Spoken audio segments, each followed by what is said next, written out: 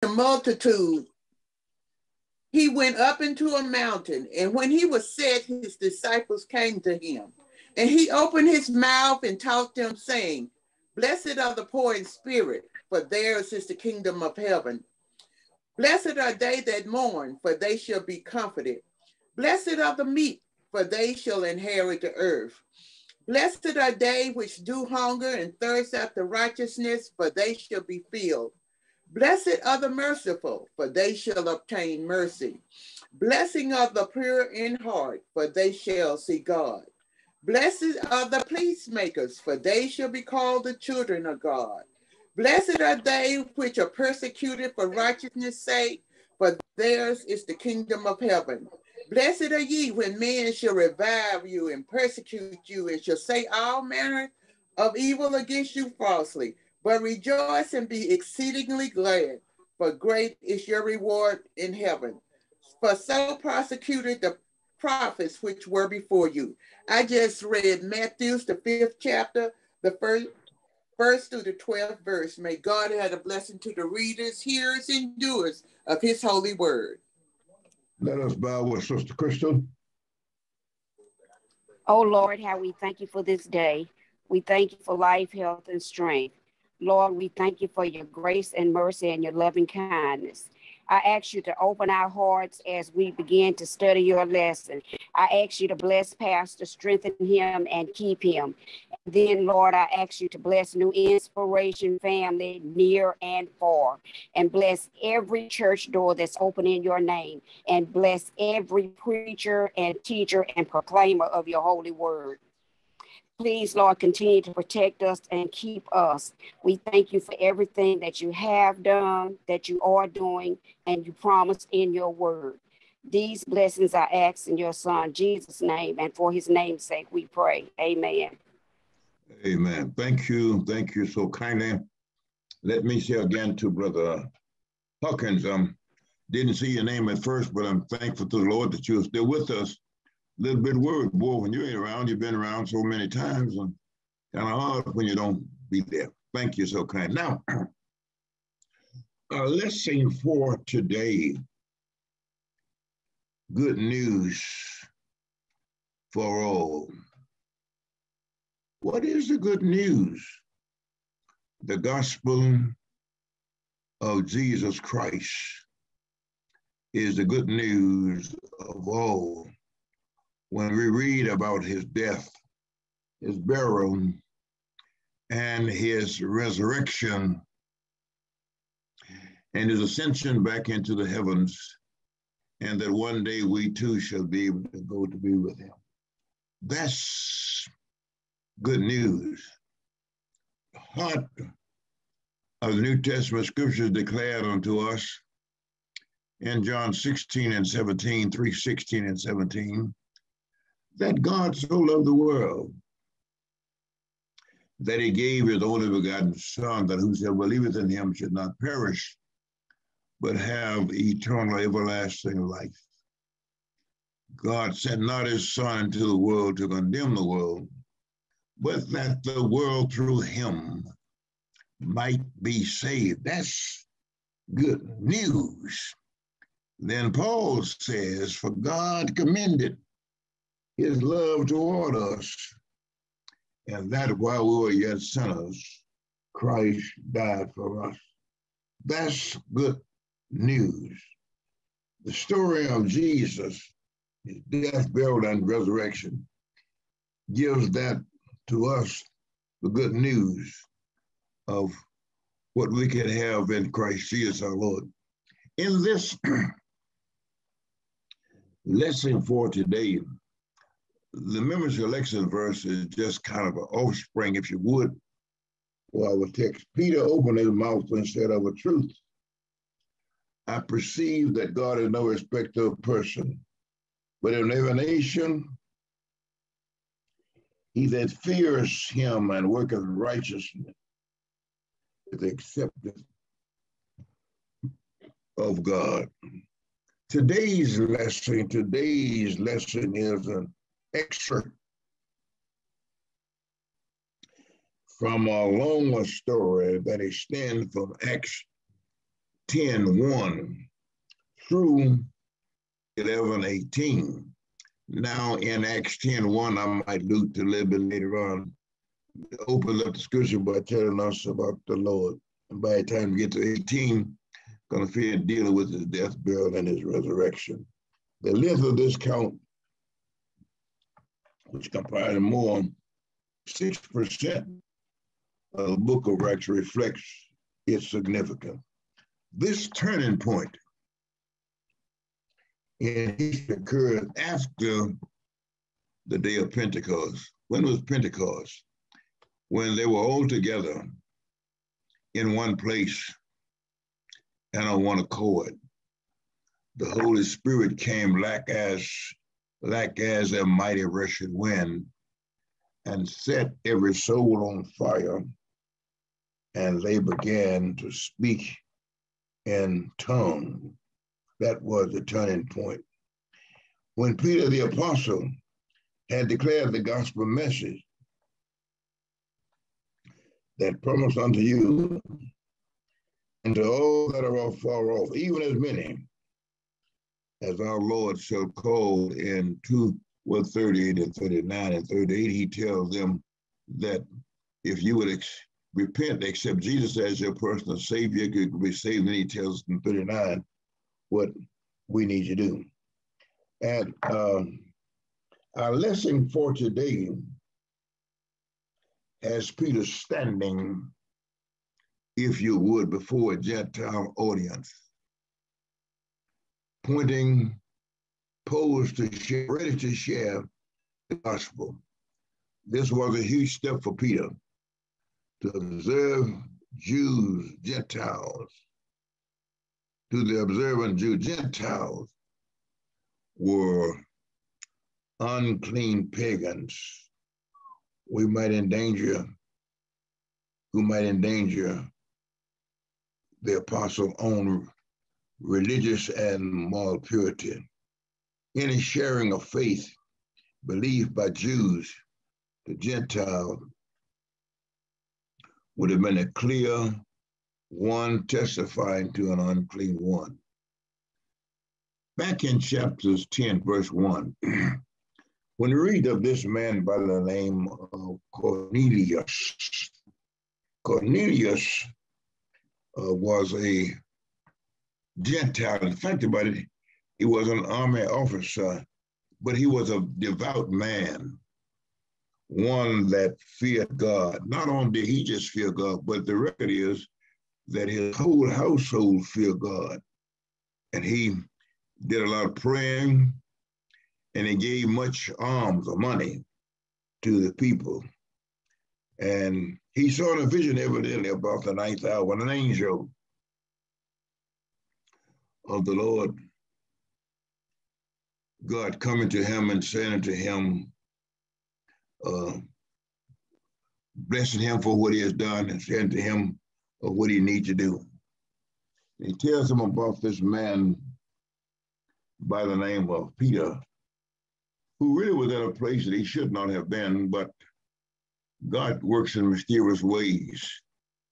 And while he was there, Peter becomes extremely hungry and goes up on the housetop and goes into this vision.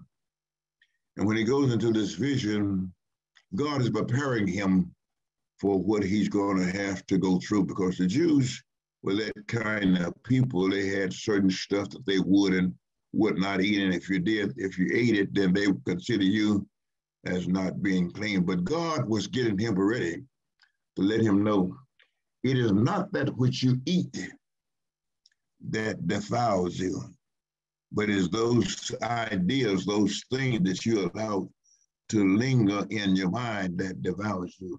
And we let down this sheet from heaven while he is on the housetop with all of the various creatures. I got a few of my members who say what they don't eat certain things. Well, take your time. Let me just say to you, maybe you haven't been eating it, but it's not because God have not already cleansed it. So you got to be kind of careful about what you say and what you do, because God is still God, and he made it all clean. But prior to that, the Jews were that kind of a nation that had been forbidden to eat of certain fruits. But God, who is all wise, knowing what is going to buy, and you cannot go to a person's house, he invites you to his house, and then you go there turning up your nose at what they have on the table. You got to learn how, even if you don't like it, is to get you a little bit and then get full in a hurry. So you can kind of sit back. So that's right, Stan. But you go there though, the people have on the table. Fact about it, when I was a little boy, had this preacher that came to our house, and my dad would say so many things, and my mother said to Daddy, she called my dad baby all the time. I don't know what I'm going to cook, baby, because we don't have nothing but some rabbit that you killed. I made some rabbit sauce and etc. Dad said, put it on the table. He'll eat. So I was a little boy, and they knew I loved rabbit and rabbit sauce, so they didn't want me to be saying that. So my mom would try to fix the plate for me. And after the preacher have ate, fine, he said, Sister Orange, what is this I've eaten? She didn't want to tell Daddy. Said, hell, that's rabbit. He said, well, if this is a rabbit, bring me some more. But it all depends up on how it's prepared as to whether or not you like it. I've had a person once had a T-bone steak, and the way she started trying to cook a T-bone steak in cold grease. Put the cold grease T-bone steak. Yeah, that's right, Stan. That's what she mess up a T-bone steak with cold grease and stuff. Need to at least have your grease and stuff, right? But she didn't do that. So this is where we are today. In verse 30, let me just read verses 24 through 33 of this 10th chapter before we get to the 34th verse. 24. Back 23. Then after Cornelius and Cornelius men get there, 23, then called them and enlarged unto them. And on the morrow, after Peter had stayed there all night together, and Peter went away with them, and certain brothers from Joppa accompanied him. And the morrow, as they had in Caesarea, and Cornelius waited for them, and had called together his kinsmen and his near friend. As Peter was coming in, Cornelius met him and fell down at his feet and worshiped him. But Peter took him up, saying, stand up. I myself am also a man. And he talked with him. He went in and found many that were come together. And he said unto them, you know how that is it unlawful thing for a man that is a Jew to keep company or coming to one of another nation. But God has showed me that I should not call any man common unclean. Therefore came I unto you without answer, and as soon as I was sent for, I asked therefore, for what intent you have for me? And Cornelius said, 4 days ago, praying man, 4 days ago, I was fasting until this hour. And at the 9th hour, 3 o'clock in the evening, then prayer in my house, and behold, a man stood before me in bright clothing, an angel, and said, Cornelius, thou prayer is heard, and the alms are had in remembrance in the sight of God. Send therefore to Joppa, and call thither Simon, whose surname is Peter. He lodges in the house of one Simon a tanner, by the seaside, who when he cometh shall speak unto thee immediately. Therefore I sent to thee, and you has well done that you are here.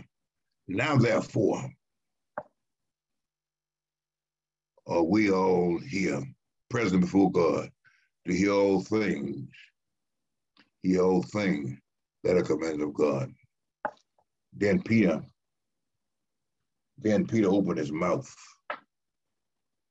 and said, of a truth, I perceive that God is no respecter of person.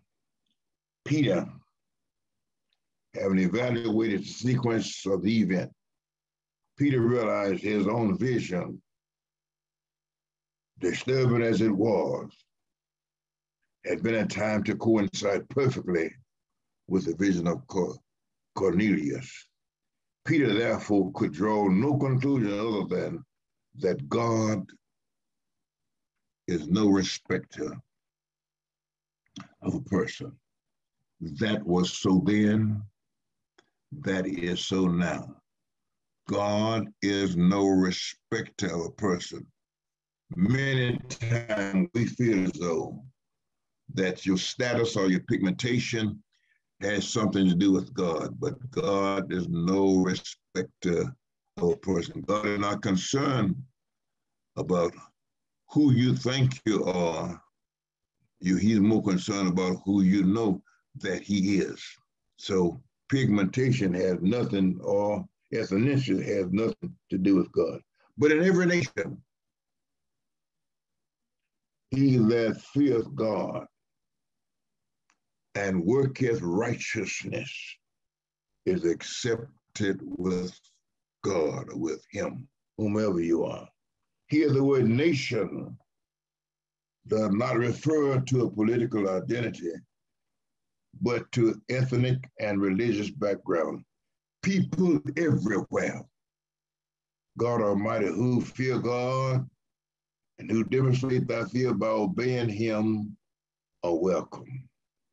If this seems object to us after 2,000 years of humanity, it was certainly shocking to Peter, and especially and you can imagine Peter's surprise to hear these words coming from his own mouth.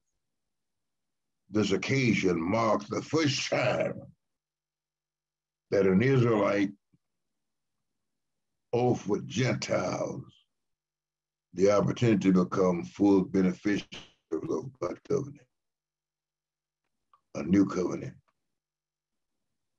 Back in Acts 15, Peter argues with those. Paul had to get them straightened out there, but Peter had said one thing, and Peter had them know in Acts 15 at the meeting that God was not concerned about nationality. God was concerned about the man's heart. If your heart is wrong, don't care nothing about pigmentation, that makes you wrong. God is concerned about what's going on the inside. These words which God sent unto the children of Israel, preaching peace by Jesus Christ. For Jesus Christ is Lord of all, despite the name of his audience. Peter did not hide the fact that Jesus' ministry focused absolutely, exclusively on the children of Israel in Matthew 15:24. But at the same time,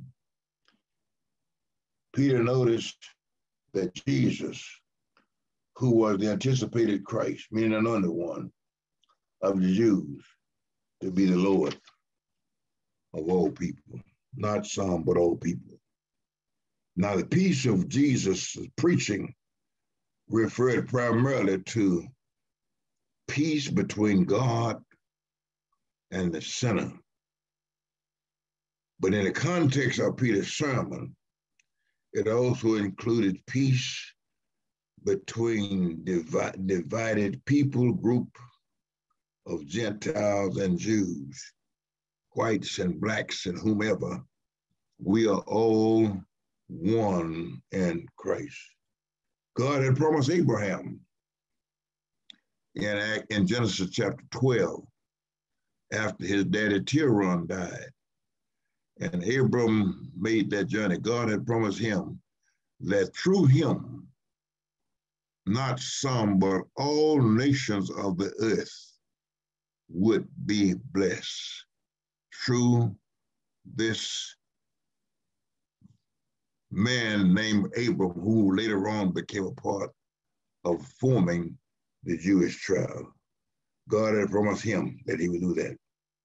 Old Testament prophets had looked forward to the day when God would bring peace to the whole world. In Isaiah 52:7. Peter understood Jesus as the fulfillment of the prophecy. Jesus is the only way to have peace, full peace with both people and God. In Romans 5:1, he writes, but God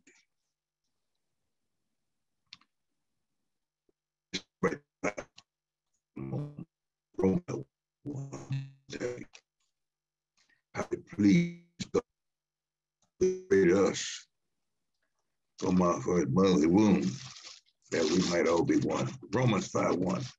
Therefore, being justified by faith, we have peace with God. How do you get it? Through Jesus Christ, however, by whom also we have access by faith into his grace, wherein we stand and rejoice in the hope of the glory of God. And we get on this through Christ Jesus, our Lord. 5:1. That word, I say, you know, which public throughout all Judea. It began from Galilee after the baptism which John preached. In John's Gospel, chapter 1, it talks about the fact when John baptized Jesus, straightway went up out of the water, and a voice was heard saying, this is my beloved Son, in whom I am well pleased. Hear ye him. Whatever was going on prior to that, the real deal is here now. Jesus have to say the word I say, you know, indicates a certain level of prior knowledge on the part of Peter's Gentile audience. In Acts chapter 26, I want to begin reading at verse 24 down to about 27 to try to bring this out a little bit more. Acts chapter 26. Let me begin reading at verse 24.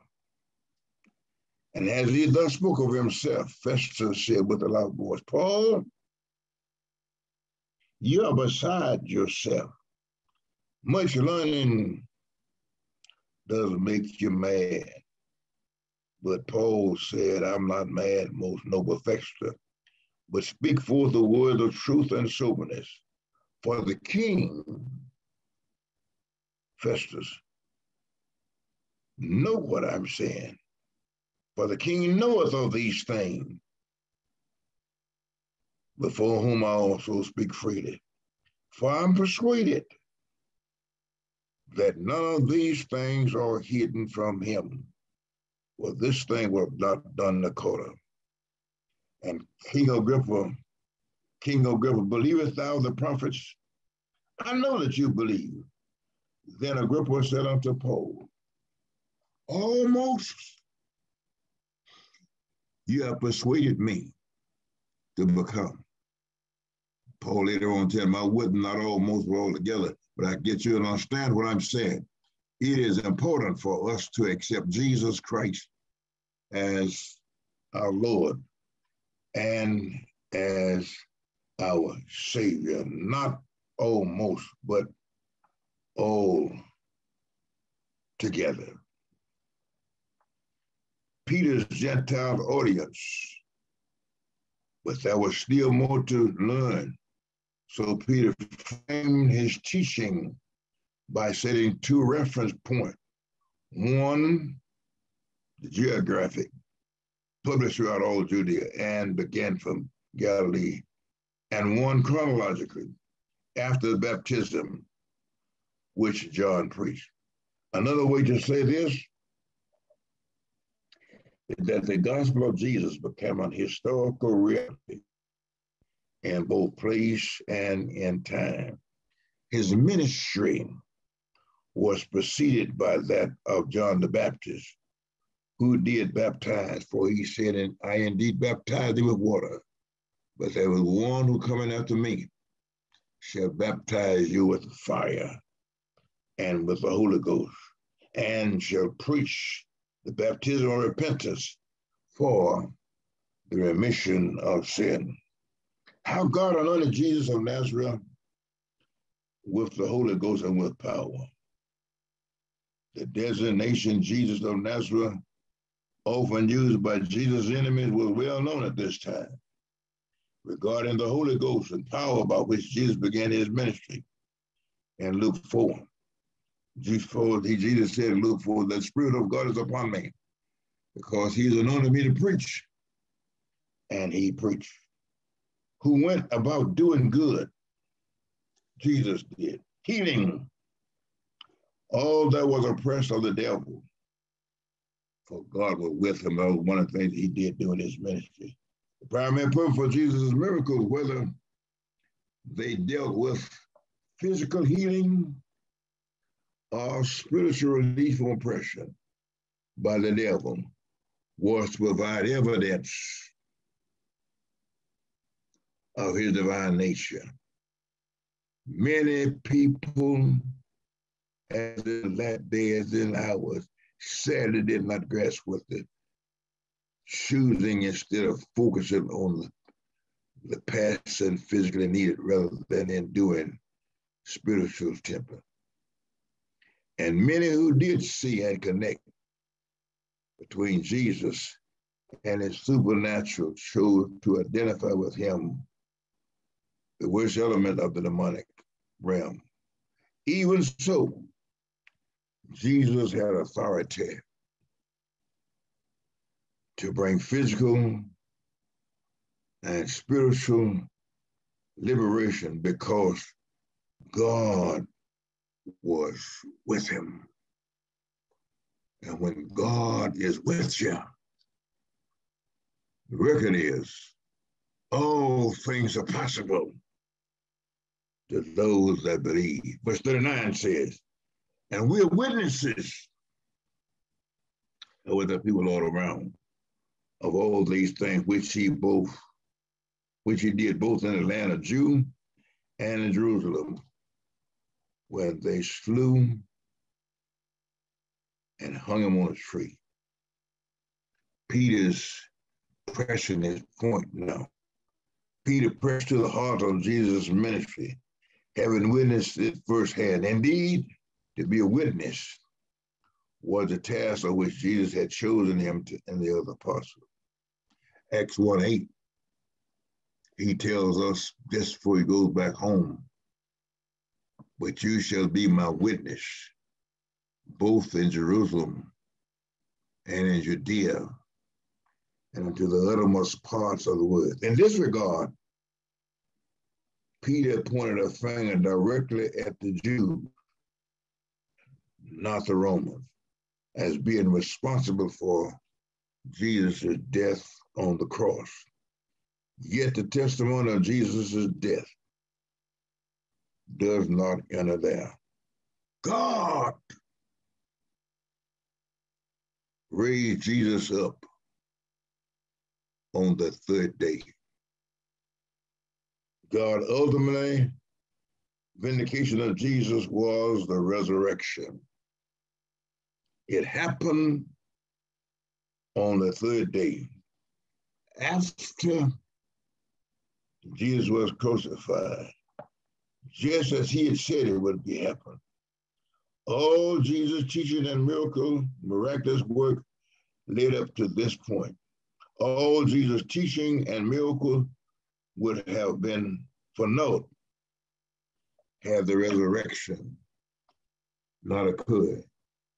Matthew says, early in the morning, upon the first day of the week, while it was yet dark, thank God for the women. The women went early in the morning to check it out. And when they arrived at the gravesite, they found that the door was open.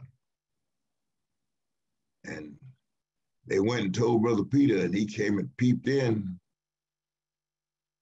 And thank God for Mary hanging around. He informed them of who he really was, that he was Jesus of Nazareth. He was the one that had came again. It is the resurrection of Jesus Christ that conformed Jesus to being the Son of God, who was the power, or who has the power over death. Revelation 1:18 says, hallelujah, 1:18. Revelation 1:18, give me just a minute.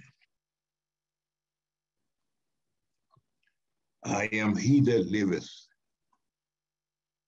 and was dead, but behold, I'm alive for evermore. Amen. And have the keys of hell and death.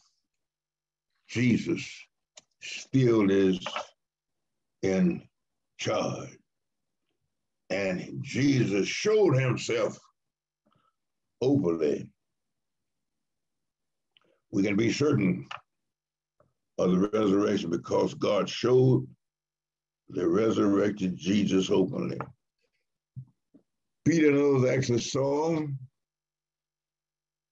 the risen Christ themselves. John talks about it, and then Paul talks about it. Not all the people, but unto witnesses chosen before of God, even to us who did eat and drink with him after he had arose from the dead. After Jesus had died, gone back to heaven, Peter one day said to him, let's go fishing, since he was a leader, and they decided to go with him. And a stranger appeared on the bank, and he waved to them and said to them in so many words, have you caught any fish? And they said, no, we toiled all night. Jesus said, cast your net over on the other side, and they enclosed a great company of fish. And Peter said, that's the Lord. Others didn't understand, but Peter knew that that was the Lord. And he was ashamed of himself for what he had said and what he had done. But once he got his act together, he became a mighty, mighty man for the Lord God Almighty. God had put the stamp of approval on Peter, and his message by means of two visions mentioned earlier. That message was crucial to bringing Jesus to the Gentile, starting with this household. Who is this household? This household of Cornelius, who is a Roman centurion, and his household. It was important by him bringing that house together. And he commanded us to preach unto the people and to testify that it is he which was ordained of God to be the judge of the quick and the dead. We all call this Great Commission, Matthew 28, Let me back up to 2017. And when they saw him, they worshiped him, but some doubted. And he said unto them, verse 19, go ye therefore and teach all nations, baptizing them in the name of the Father and of the Son and of the Holy Ghost, teaching them to observe all things whatsoever I've commanded you. 21. And lo, I'm with you always. How long? Even to the end of the world. This verse before us might be seen to specifically identify elements of the methods and message, so that the commission, the methods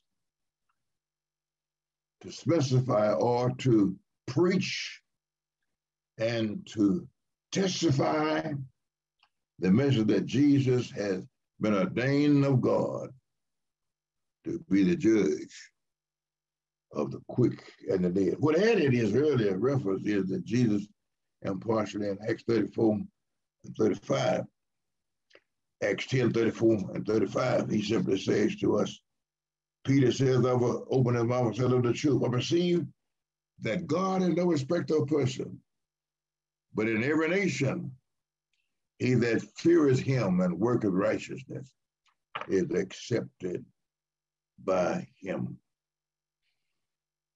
This role of the judge makes sense. The broad scope of Jesus' lordship is viable to his perfect impartiality as judge. 43. To him give all the prophets witnesses that through his name, whosoever believeth in him shall receive forgiveness or remission of sin. God-fearers, such as Cornelius, had some knowledge of the witnesses of the Old Testament people. Thus, it was appropriate for Peter to refer them here, while in other contexts he may not. No specific prophet are noticed, but the Old Testament provides numerous examples of prophetic witnesses. Isaiah foresaw a day when the people would be forgiven their iniquities through the one who was wounded for our transgression. So says 53. He was bruised for our iniquities, and the chastisement of us was upon him. And we all, like sheep, have gone astray. Every one of us have turned to his own way, but God has laid upon him the results of sin of all of us. In a similar vein, Jeremiah hoped for a day when the Lord would forgive thy iniquities and remember thy sins no more. Daniel spoke of a time that would bring an end to the sin, and the Lord would make reconciliation for iniquities. And speaking of Cornelius, the other God-fearing gathered people, Peter emphasized that the person who fulfilled such a prophet has arrived. We note this, that Acts of 10:36 through 43 was a concise summary of a sermon that went on for hours. Perhaps there were many polls to answer the question. Some students see these 8 verses a highly condensed version of the 4th gospel. 36, the word which God sent forth to the children of Israel, preaching peace by Jesus Christ, he's the Lord of 41. not all the people, but unto the witnesses, show them full to God, even to us, who did eat and drink with him after he rose from the dead. 42, and he commanded us to preach unto the people and to testify that it is he which was ordained of God to be the judge of the quick and dead. 43, to give all prophets witness that through his message, whosoever believeth in him shall receive forgiveness of sin. Jeremiah hoped for a day. Daniel is speaking of a day. And we notice in Acts 10, maybe be a concise summary of the sermon that went on 4 hours. Verse 44. While Peter yet spake these words, the Holy Ghost came and fell on them all which heard the word. On hearing Peter's message, these Gentiles might have had all types of questions. How could they be sure Jesus was the Messiah? They could have doubted the message like so many before. But before Peter could finish speaking, the Holy Ghost fell on them all which heard the word. If any further evidence was needed, that was it. And they of the circumcision, that is that group that was already knew, which believed and was astonished, and as many as came with Peter, because that of the Gentile also was poured out the gift of the Holy Ghost. They of the circumcised, which believe, refer to those Christian presence who were the Jewish descendants. The many as came with Peter were the 6 in number back in, according to Acts 11:12. To a man, they were astonished as God gives the Holy Ghost as Gentile. As Peter recounted later, and as I began to speak, the Holy Ghost fell on them as on us at the beginning. Those 6 words are a key to the importance and ratified for such as the outpouring. It obviously had occurred only once before. That is on the day of Pentecost, when they were all together in one place.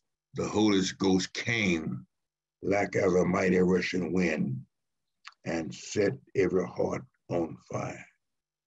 For they heard them speak with tongues and magnifying God. The Spirit still works with the Gentile audience in a way similar to it works on the day of Pentecost, allowing them to speak with tongues, that is, another nation. It is only by the second instance in Acts where Luke describes speaking with tongues, which is the ability to speak in a foreign language that one has not been taught. Back in Acts 2, you see where all folk from all different nations, they were able to speak and everybody understood what they were saying. This was the divine authentication of the Gentiles, including the Jewish audience who had experienced an outpouring of tongues on Pentecost. Hearing this same occurred among the Gentile audience was for the stretch how good God was. Verse 46 and 7. Then answered Peter,